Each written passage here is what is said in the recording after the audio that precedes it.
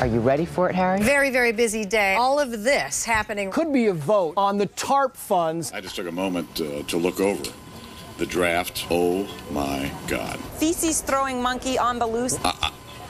I don't even, my notes here say that I'm disappointed. The TARP hearings, they might want to get this monkey. When he gets angry, he throws the feces. Much of the discussion leading up to your hearing focused on the question of your independence. Did he show independence? Shown independence. Independence, we need to keep in mind the notion of independence. Fair, just, and independent. Exercise strong, independent of what the president may or may not like. He invites you to the gym for a little one-on-one. Will you promise us and the American people that you will do everything in your power to defeat him as badly as you can? I got a New York City game from the city that produced Connie Hawkins, Kareem Abdul-Jabbar, Nate Tiny Archibald. I could hang with him. I'm glad we did not get a satisfactory answer from Gonzalez. No one is above the law. Let's go right now to the hot action over the Senate Foreign Relations Committee. There it is, 16-1. Senate will clearly back this vote by the Foreign Relations Committee. Roland Burris gets sworn in today. It's going to be delicious.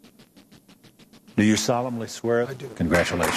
Two Democratic senators saying their official goodbyes. For the last time, I yield the floor. I've had a lot of fun. Thank you. It's the inauguration scene. Isn't this great? Legos never go away. Always cool. Gentlemen, I must go. Breaking news. News breaking in New York City. A U.S. Airways jet is down in the Hudson River. Small plane. Much bigger than a small plane. The tail of that plane sticking out of the water. Rescue effort in place. Astounding. Just absolutely unbelievable. Good news. All 146 passengers and 5 crew members able to safely escape. Miracles happen on board this thing.